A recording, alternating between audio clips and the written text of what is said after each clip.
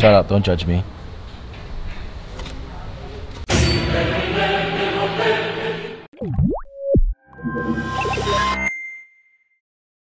Take 6, camera mark.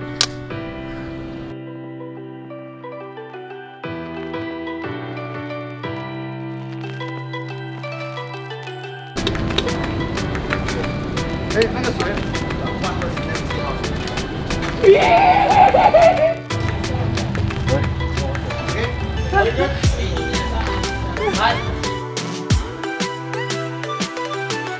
对，注意了，这个框会掉下去，还有它还会怎么样？它会上。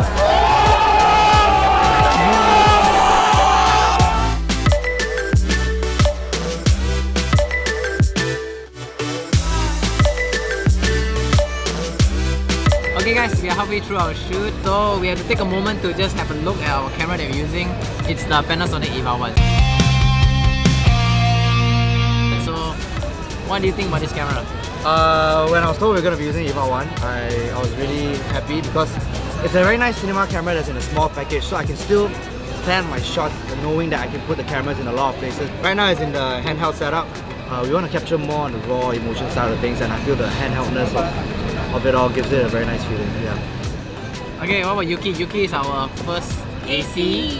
So, what do you have to say about this camera? This battery camera life is very good. Don't make her lazy. It's like, yeah, I only need to charge 2 batteries in 1 day. The SDI output really help a lot. Like I can directly output SDI and focus. Okay, our DP, our handsome, very handsome DP. What do you have to say about this camera? It has a really nice color bit rate. It shoots at 10-bit 422, and the best part is it has really slow-mo function, like shooting at 240 frames per second at 2K resolution. So there were a lot of special shots that we can achieve at a slow-mo that a lot of smaller cameras cannot achieve. And we just want to give a big shout out to Panasonic Malaysia for loaning this unit for us to shoot, because this has been a great help for this short film. So do look out for the short film, and everything was shot on this camera.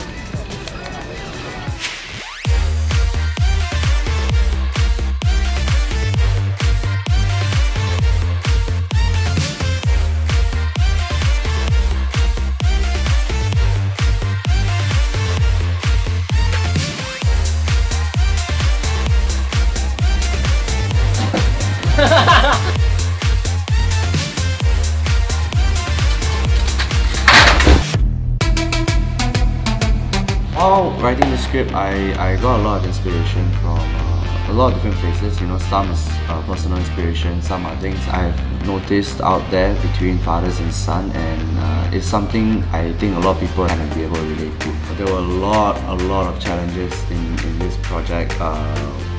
One is time. I think everyone would like to have a little bit more time in preparing for this film. Another challenge for me was the casting. It was a really tough process, and we went through a number of people before we finally settled on the cast that we wanted. And one of the bigger challenges for me was that this script is written in English, but it's going to be performed in Mandarin. I had to communicate in Mandarin, and sometimes I can't really find the words to say what I want to say in Mandarin, because my first language is English. But luckily I had help from a lot of people who could help me translate and try and get the message across. And in the end, we managed to get to where we needed to be. And I think it's a big step for not just for me, but for the entire team as well. We did most of the work in-house, from the art to the lighting. Very thankful and very grateful that a lot of our teammates really put a lot of effort into this project just to make sure it looks good, and the story that is told feels more genuine. And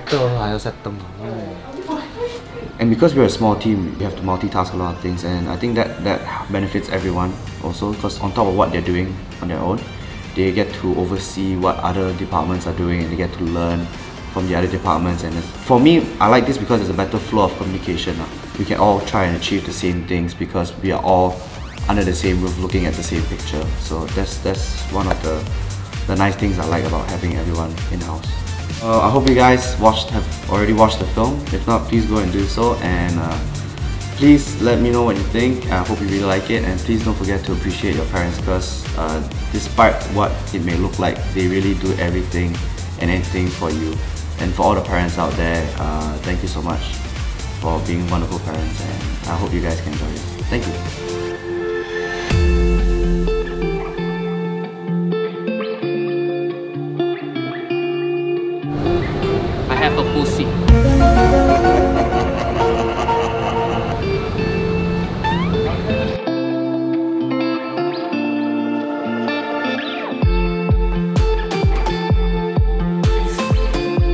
My character name is Ken.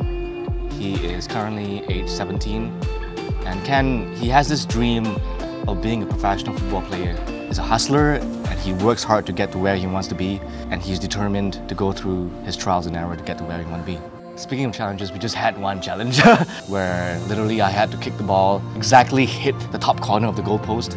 And we had to take about 30-something takes, which I really want to give thanks to all the cast and crew, for their patience and, it was fun. It was really fun.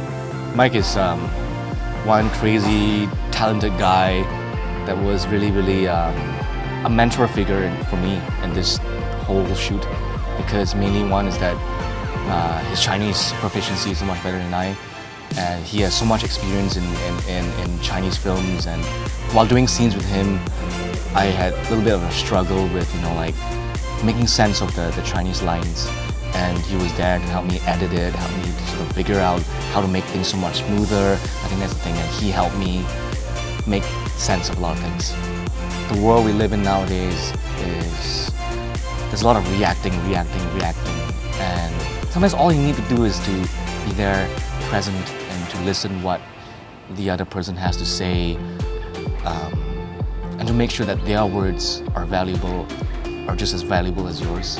And I hope audiences can see themselves reflected on this show, and I hope you guys support the show.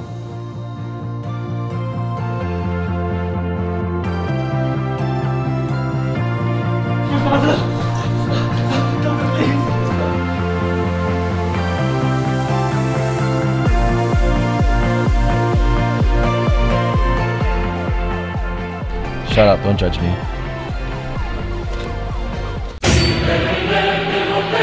我叫麦串，华语叫蔡伟翔。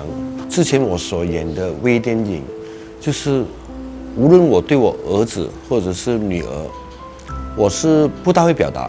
但是这一部，我反而是我不会去关心我的儿子。当他跟我讲了一句：“我希望离开的不是妈妈。” 而是你，那句话给我的感受是特别的深。为什么我活生生的在你前面，你会去纪念妈妈而不纪念我呢？其实演戏也好，做导演也好，做我们这行，人生历练是很重要。而且我本身都是人家的父亲嘛，所以儿子的叛逆期啊，或者是感受，我一定有。 其实拍微电影，就像这种亲情的，最主要是有一个启发。好像说我在戏里面跟我儿子就是缺乏的沟通。其实大家都是在意对方的，就是因为沟通，大家变得陌生人。希望这部微电影能够给现在的父母，或者是比我年纪还大的父母，不要太固执。 因为年轻人他有他自己年轻人的思想，没有对与错，只是大家沟通是最重要。如果妈妈还在的话，我可能还有未来。有时候，我真的希望走的人是你，这个不是爸妈。